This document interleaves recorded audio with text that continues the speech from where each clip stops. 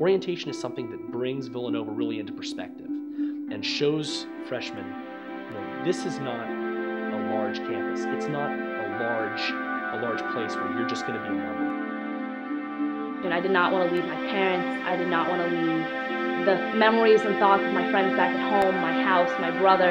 But as orientation progressed, my thoughts towards Villanova completely changed, and I fell for Villanova. I loved the leaders. The leaders really made it comfortable for me to be a freshman, brand new and nervous, and they definitely put me at ease. I think my favorite memory would be the closing ceremony. Everyone in your class is there and everybody lights a candle. And you just feel so part of this Villanova community. And every time that I've been to a new closing ceremony for the new students, it just like reawakens how excited I am to be here.